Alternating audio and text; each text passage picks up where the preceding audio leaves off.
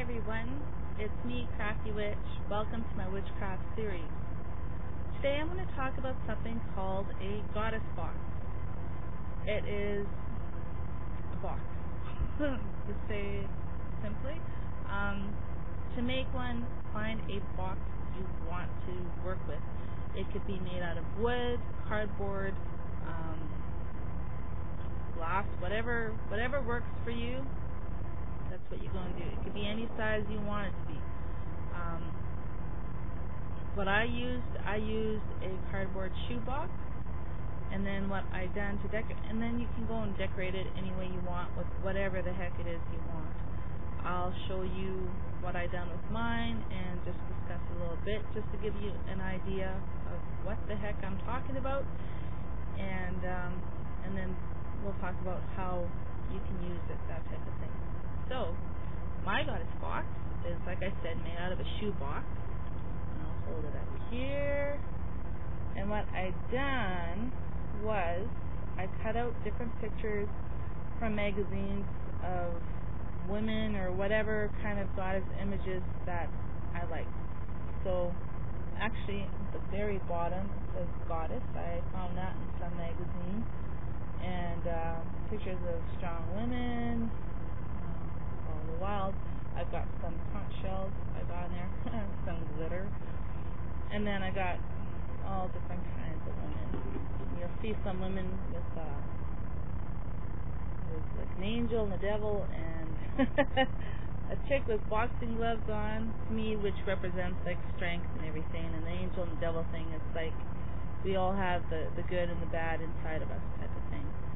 I'll just show you more pictures. I got women outside, kind of meditating or checking out the scenery. There's that side. Yeah. So, I got some stuff on the inside. And then, the same thing carries over on the inside. Then I done the inside of the lid. Ask, talk, speak up. I think that's really important for anybody, not necessarily just women to do, but to use your voice and to speak up. A lot of times we witness things that we don't necessarily agree with, and we're silent about it, or something may really bother us, and we don't speak up. We're too afraid to hurt somebody's feelings, or we're too afraid of coming across as being a bitch, or what have you, Speak up. If you got an opinion, say it. If something's bothering you, you don't agree with what's going on, speak up. Otherwise, it's going to chew inside you and whatever. So, that's my little bit. Got a little old lady there. I don't know if you can see her. That's the crone aspect. And again, I got the shells, conch shells, which represent the goddess and that type of thing. And inside, I've got some feathers that I use. These look like little tiny eagle feathers, but they're not. They're actually goose feathers. For our American neighbors, the Canadian geese that love to go down south and invade your yards and stuff. Yeah. Here's a braid of sweetgrass, and you can burn the tip of it there.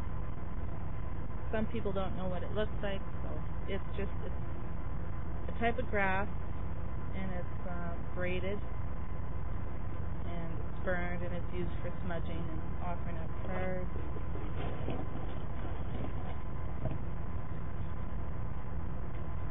Then I have inside of it a whole bunch of pine cones,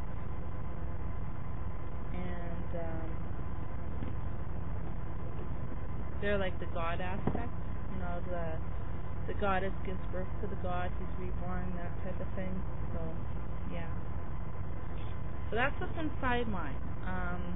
Some people, if they want something to be empowered or charged up with goddess type energies, may put those items inside the box and leave the box on their altar, that type of thing.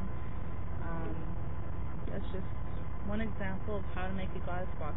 Possibilities are endless.